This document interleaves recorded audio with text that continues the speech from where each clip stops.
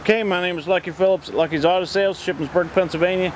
I want to show you the interior of the 1989 Champion Telstar RV. Let's take a look at the inside here. This is the interior. This is the screen door panel. You can see I can open it up here separate. There's no holes in the screen door. This is a sliding door.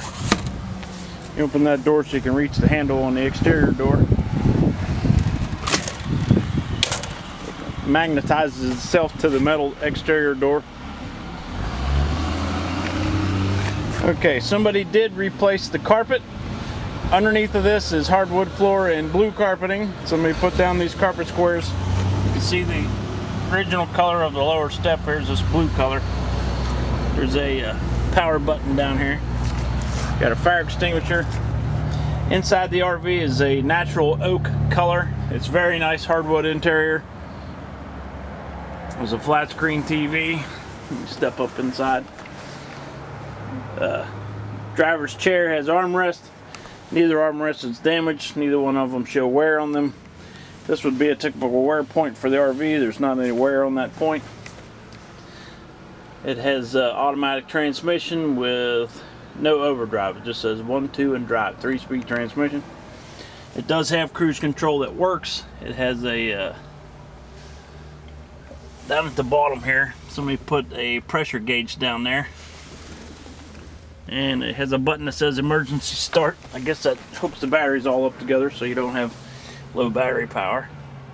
It does have an air conditioning in the dash. It does not blow cold at this time. It has an aftermarket Pioneer stereo with a cassette player.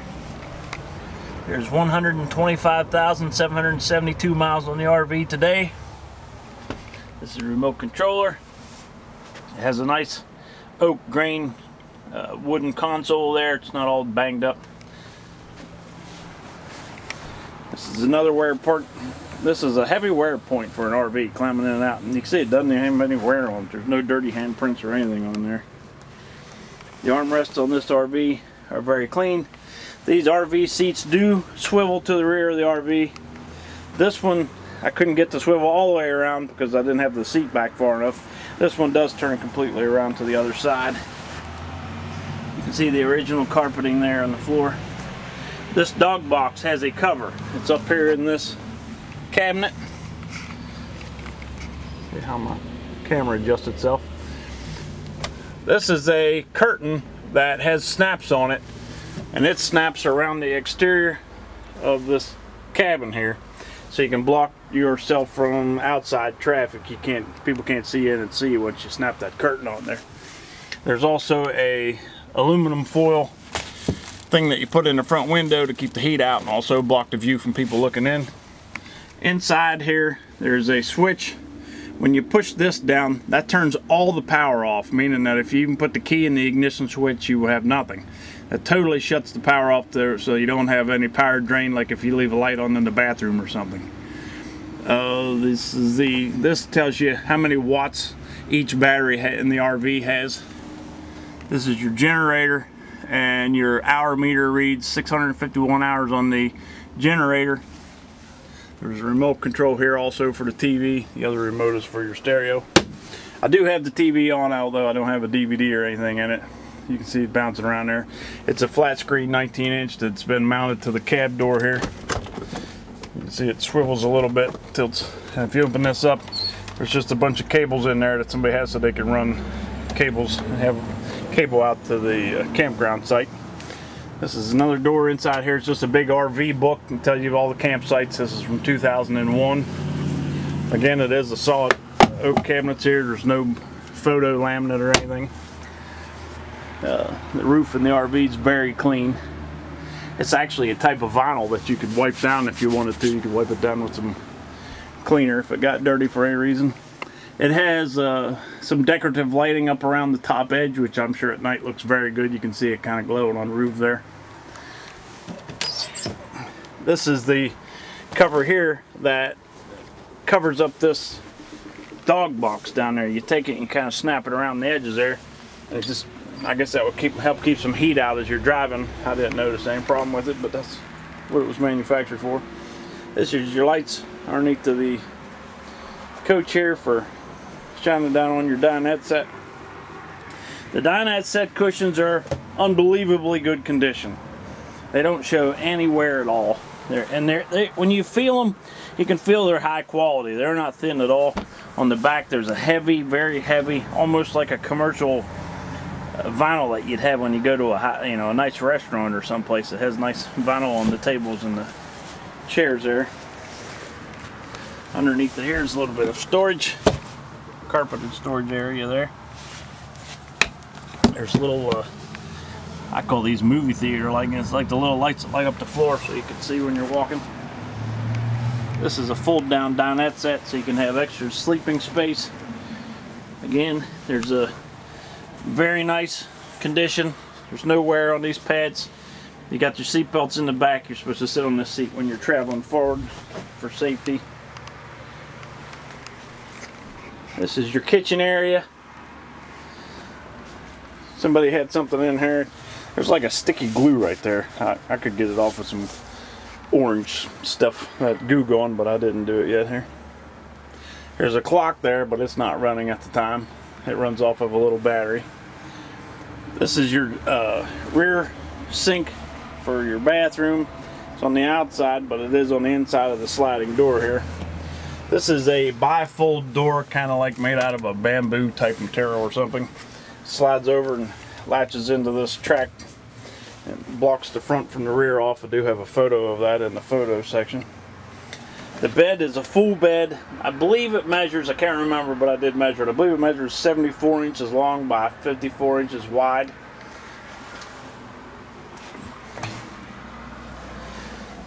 There's a hardwood door that goes into the bathroom.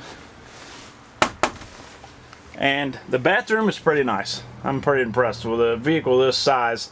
Usually have kind of a rinky-dink little bathroom, but this has a 24 inch from this wall to this shelf, measured 24 inches by 24 inches deep and wide. There's a light in the bathroom there, so when you're in the shower area you have a light. This is a China toilet, just like you have at home, made out of glass.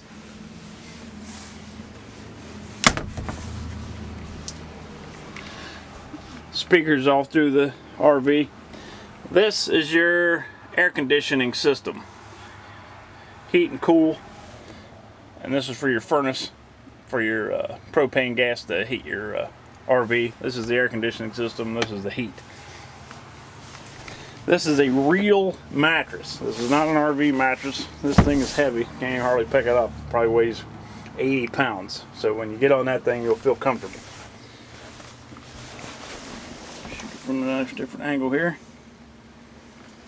Everything seems to be in really good condition. It is a 1989, so it's not going to be mint inside here, but it's in real good condition. Underneath of this carpeted floor is a hardwood floor. Somebody put some carpet on top of there. I guess it's a little cozier for them to have carpeting, but if you take it up, you can refinish the floors the original. This is your monitor system. Right now the refrigerator is on AC because I have it plugged into the house. It does work on all systems. And it is frozen inside there. There's no ice trays or anything, but it is cold inside there. Box of baking soda in there. There's a microwave here. The microwave, when you open it, has a broiler system on the inside, so you can broil your food just like you're at home, or you can use it as a microwave just to heat coffee and make popcorn. Wedgewood 4-burner stove. This is the updated model. Generally these RVs have a 2-burner stove, and it has a real ventilation system. Fan, looks like a home. Cabinets with lights on the inside of the cabinets. This is a wardrobe closet, also lighted inside cabinets. This is where you hang your coats and things.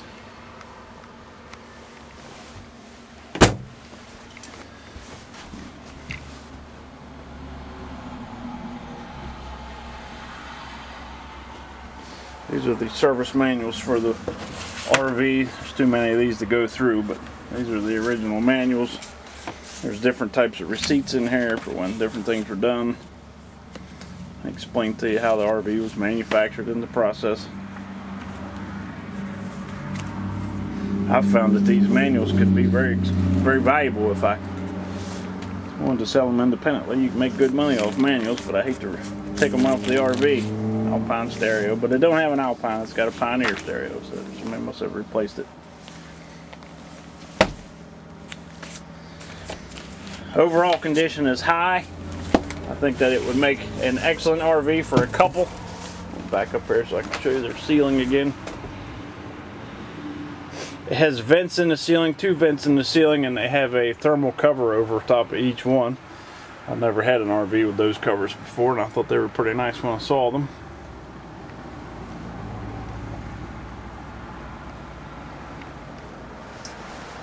I'll show you underneath here. Lift the cushions up. Just a piece of plywood there. Lift up those storage underneath of the cushions there.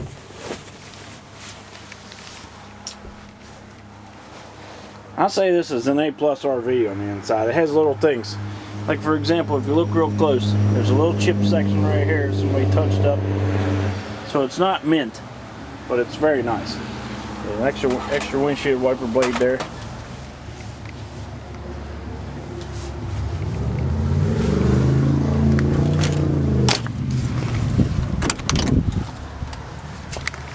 There's a deadbolt on the door there, so if you lock that, nobody's going to get in at night. Power windows.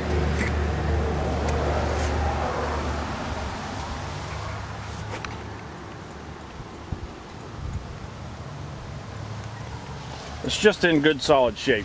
You can tell that whoever had it for how many years, they really took good care of it. It's been touched a little bit here and there with paint, and like I said, it's not mint, but it's very good condition.